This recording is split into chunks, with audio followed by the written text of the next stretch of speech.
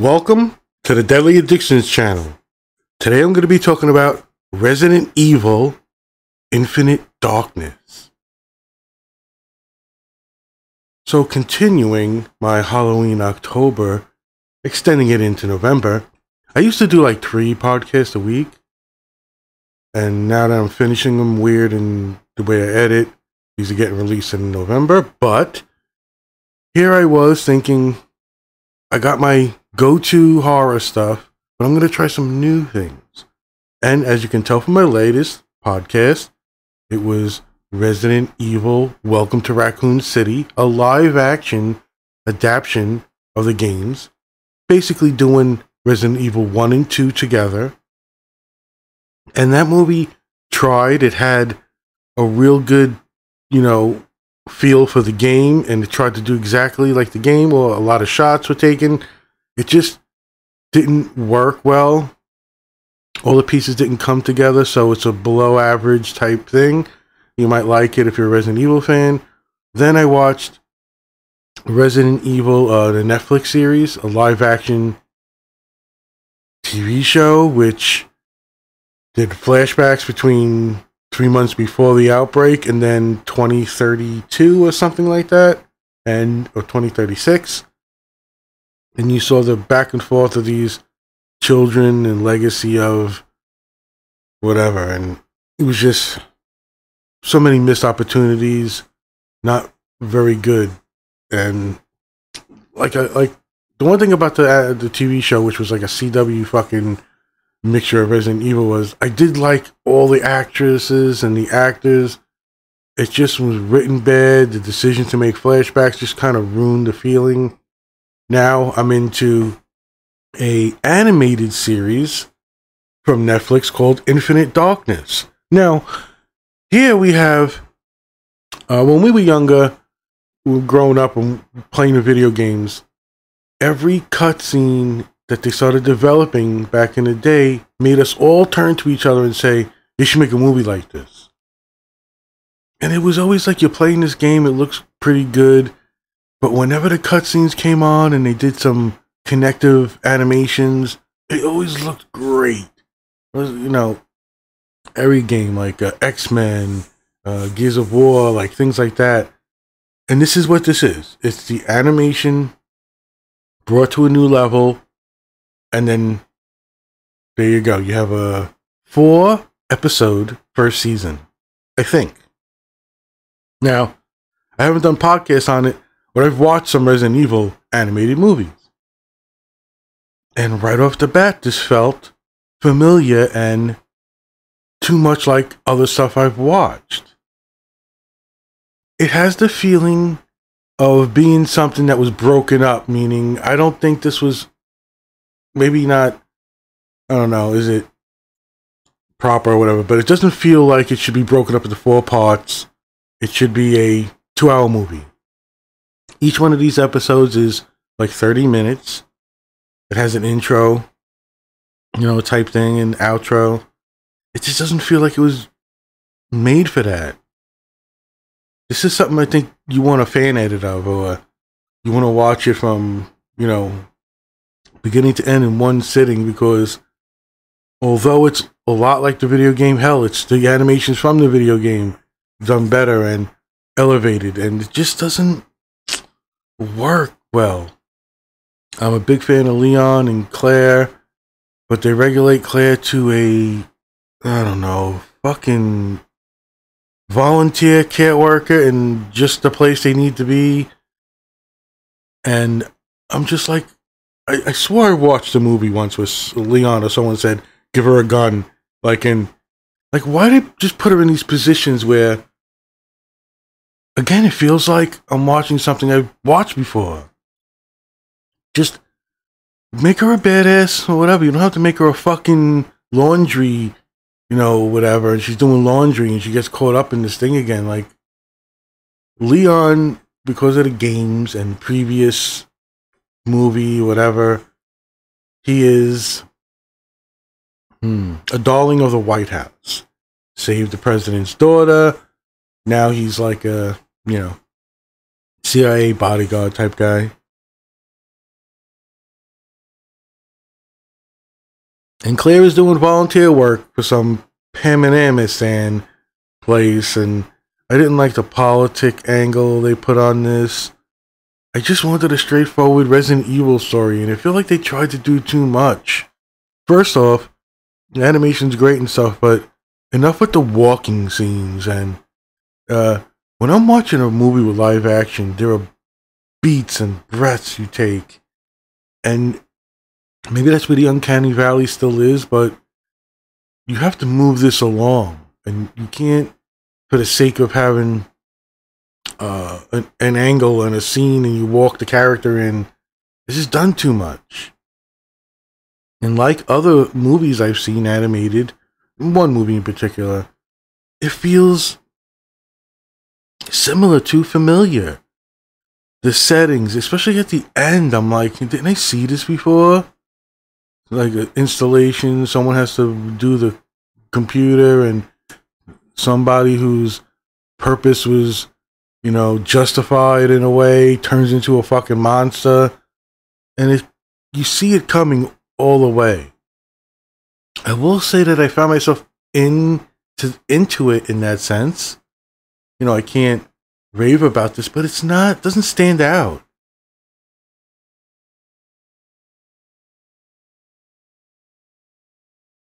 And it's one thing to shit on movies and another to just, what does it do?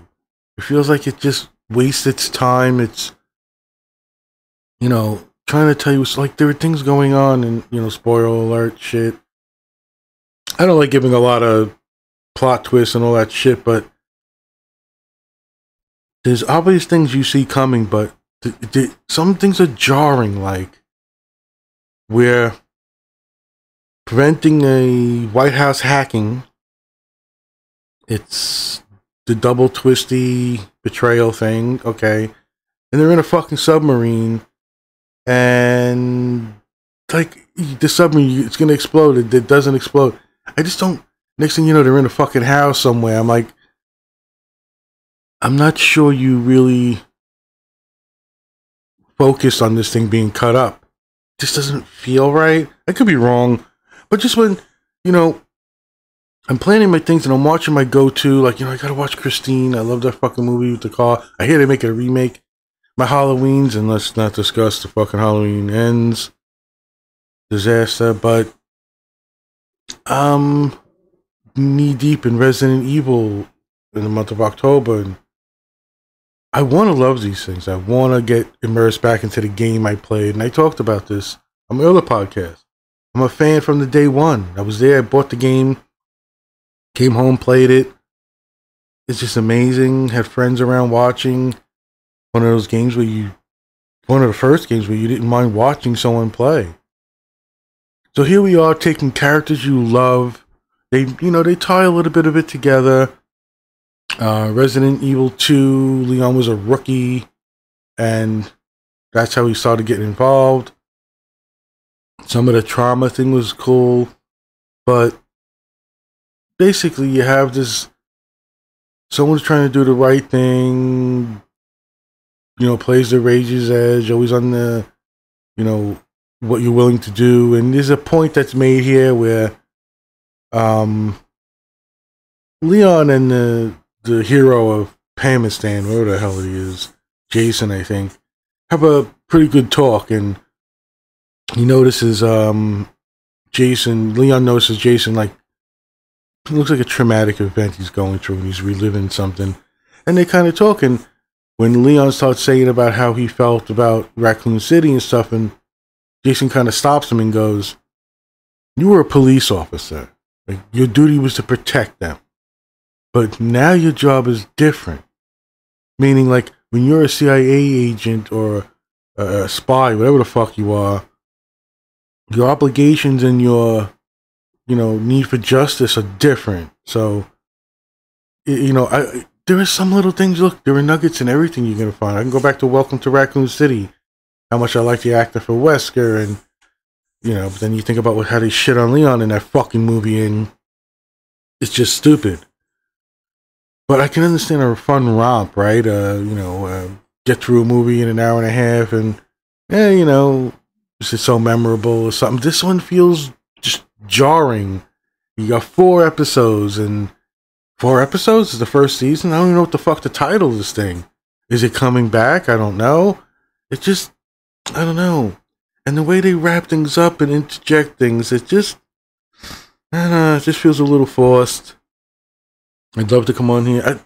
Now I'm thinking of going back and watching that animated movie because I quite enjoyed it. But here, seeing the, the brother of somebody affected and trying to do the right things, going too far, turn into a monster, and just the words they use in the dialogue just didn't feel right. I don't know. I feel like someone came in and cut up a hour and 45-minute animated movies type thing and just made it 30-minute episodes, and I don't know. It just doesn't feel up to par, like good enough. And it's weird because of what's been good in Resident Evil. I don't know. You want to go back to the Village games? Like that? Is that the latest things they did? I'm gonna guess that that's where they were at, from what I can remember. It was playing like the Village. Like there's a new storyline with some character, and he's searching for his daughter. Some bullshit, and I think Chris Redfield is in that. And like I said, here we got Leon, and he's a fan favorite. I love him from the games, everything, even the other movies I watch.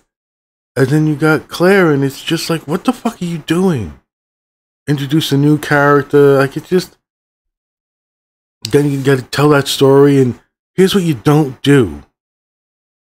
Okay, because my production staff should have supplied me with more information, but when you have scenes in an animated 4-part series, and you're redoing the same scenes to tell the story, so for instance, if you tell 10 minutes of the guy's origin, but later you're going to reveal the full 20 minutes. You don't show the fucking 10 minutes again. Does that make sense? It's like, it's like, well, Picard did this. Season 2, where there's an episode where they're piecing everything together with his childhood, and you're seeing the same footage again. And you're like, no, this is bullshit. I know the technique type thing. It's just, it's just an animated fucking 4-part series. How do you, I don't know.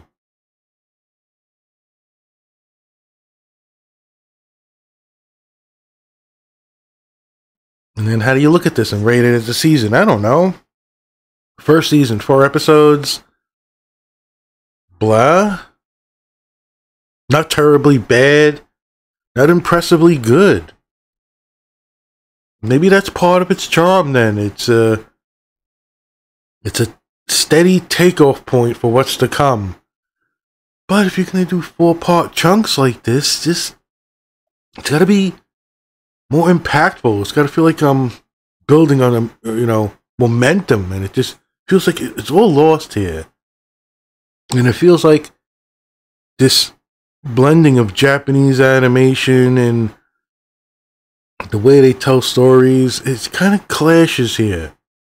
And one of the prime examples back in the day, I say back in the day, but who knows, right? A Japanese animation style X-Men cartoon came out. And holy shit, they did Wolverine. I mean, it is gorgeous to look at. It is beautiful.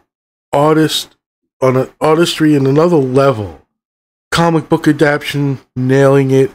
But the show is god awful. But it's my sensibilities, right? Is it me, when I go to get my entertainment and what I'm looking for, and a different culture has a different, feeling for it. That's fine. Like, I get it. Maybe that's just this. Maybe this is really love. The storytelling aspect of this is what pushes people and builds up that momentum for them. But it doesn't for me.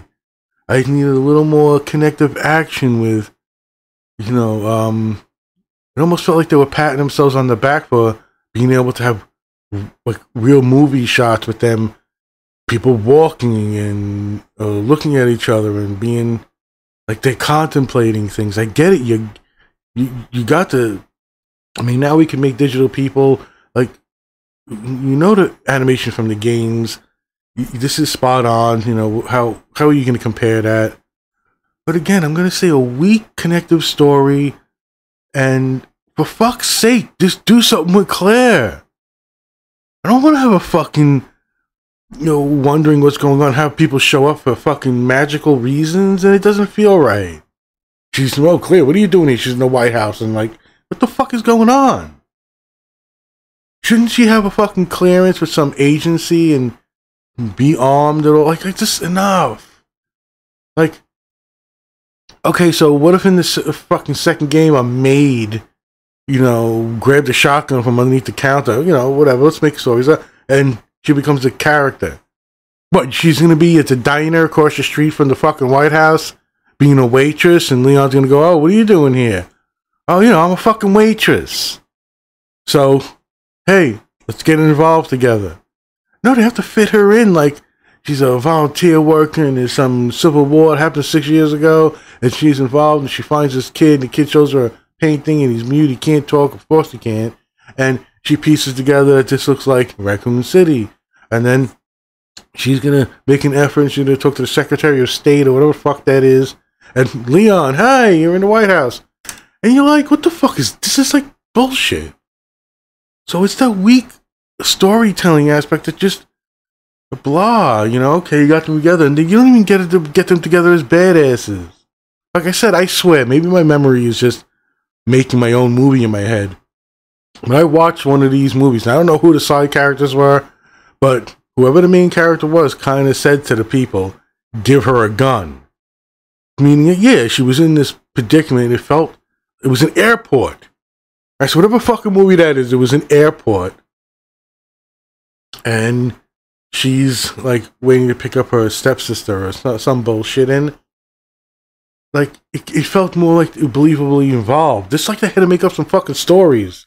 Anyway, Resident Evil Infinite Darkness is not really an exciting chapter in this. I mean, if you call it 4 episodes, it doesn't feel like a ramped up start to an epic animated series. It kind of just gets by, if that's the question. But again, it might be sensibilities where I am, the way I, consume content and whatever, like, different cultures. So this is that, maybe it's that blending. Maybe it is a good effort to blend it. I think you gotta have stronger foundation. So I guess that's where I'm ending on this, is a lot of shit I watched in October. I'm a big horror fan, love the games, Resident Evil. I go back from the beginning. There are ups and downs, of course, in the games, but you enjoy them for what they are, for the most part, and they've tried to change things.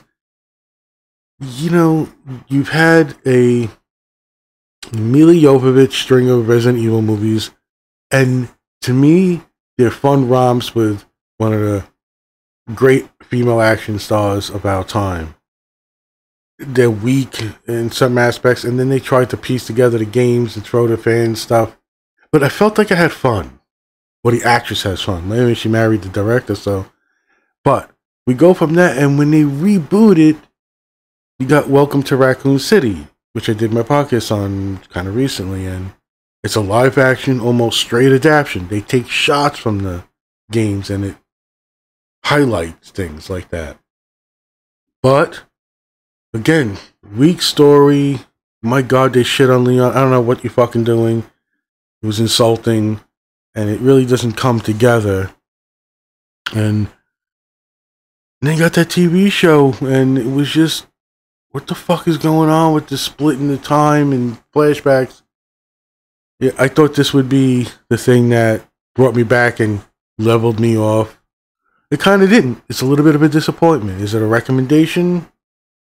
I don't know. I mean, unless you're like me with a podcast that you watch content for, I think you can let this slide. I mean, maybe another 4 come out, another 4, and you've got this cohesive story that there was, they build up on the foundation of what's going on, because spoiler alert, the U.S. government is, shitballs, bonkers, trying to make bioweapons, and then our own black ops corrupt fucking agencies are trying to blame China to create some fucking thing, and it just doesn't work.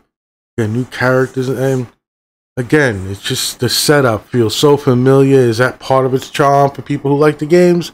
Maybe, but I'm gonna give this one, a pass. Tell you to pass on it, unless more builds up with this. So, again, like, I want to watch things and love them, and I do try to be fucking, understanding of where I am in my frame of mind.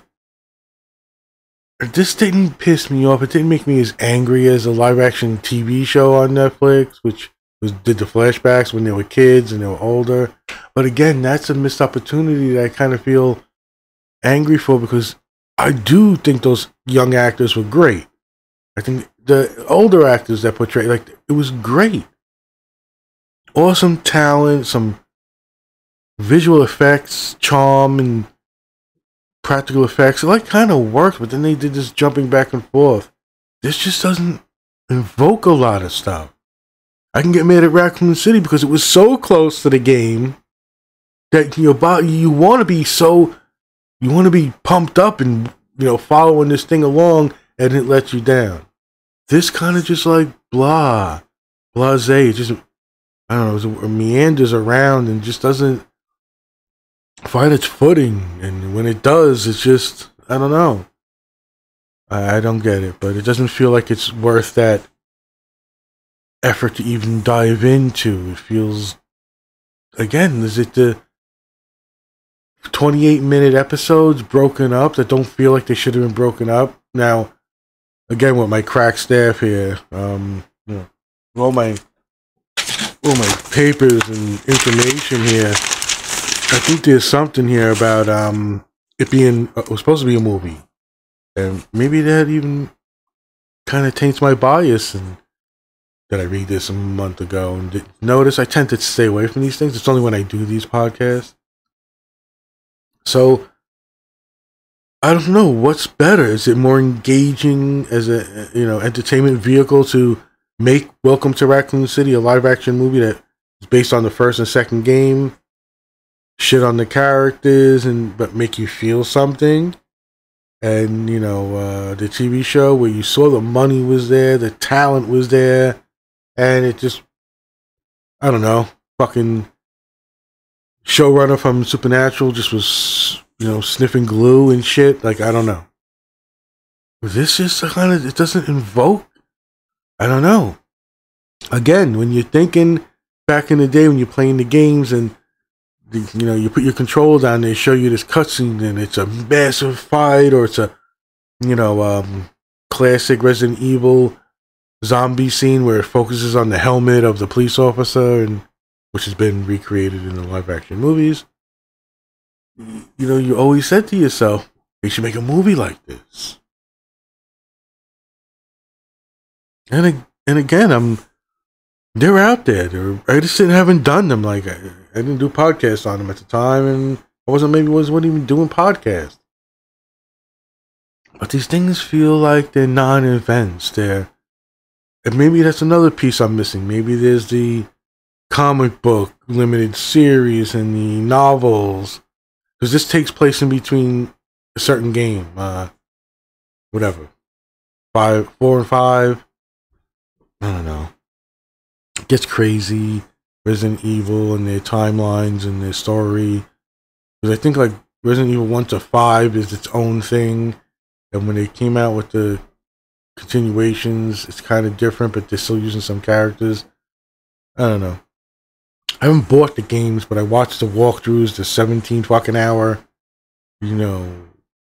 things that they go through, and it's a game that you can watch other people play, so it has that. But I don't know, Resident Evil Infinite Darkness, shouldn't I be a little bit more passionate about certain angles of this? It feels, the story was diluted. Maybe it could have been I wouldn't be surprised if I found a fan edit and I enjoyed it a lot.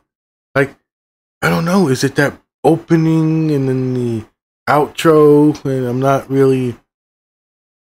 Well, okay, Marvel's conditioned me to be fucking waiting for fucking end mid-credit cutscenes. So, there you go. I mean, maybe it's me also just not fucking getting to the other episode because I'm watching the. And you know, you want to hear the music and stuff. It's Resident Evil. Resident Evil. You know, like the fucking right from the video game. No, I don't get that in, you know, stupid scenarios and unbelievable shit should work in this type of situation, but it doesn't.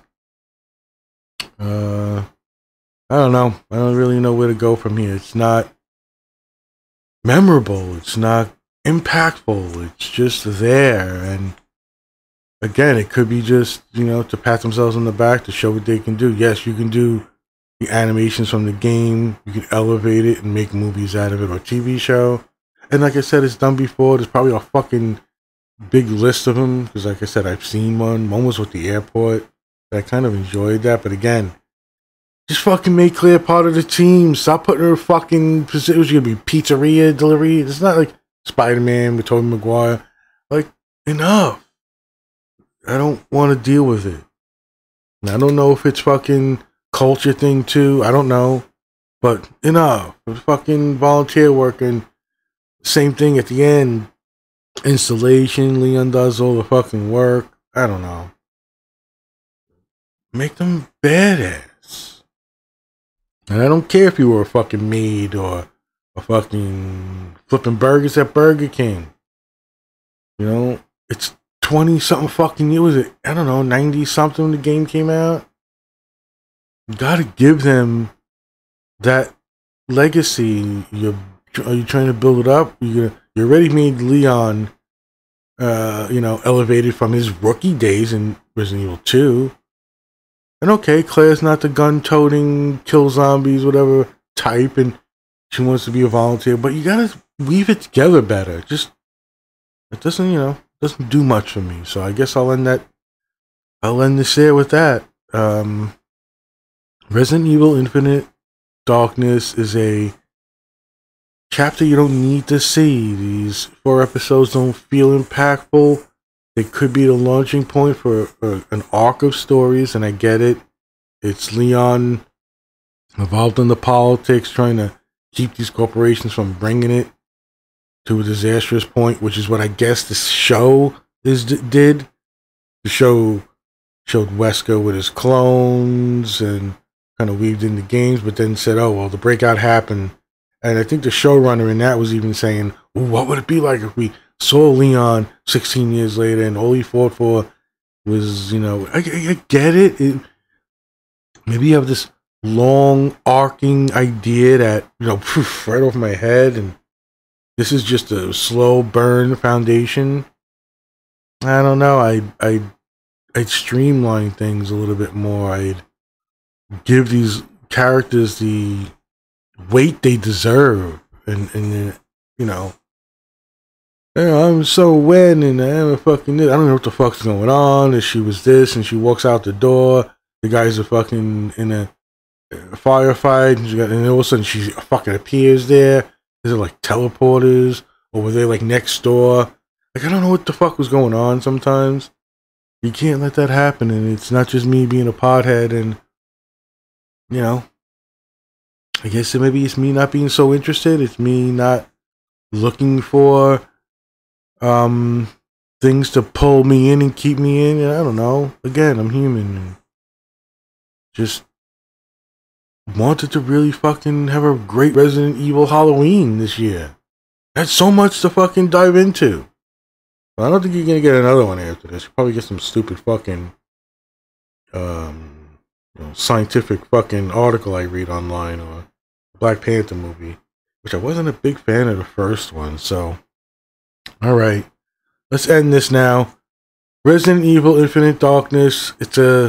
You can pass on it. Maybe if you're a big fan, you can get into it. It's really visually, you know, an achievement in that sense, you know, but doesn't come together as an exciting chapter or interesting first steps in a overarching story they want to tell. But you never know. I'm not angry and super mad at it. I'm just not excited that much either. So I guess I'll leave that here. Hope everybody's doing well. My best to you and yours. Talk to you all later. Bye-bye.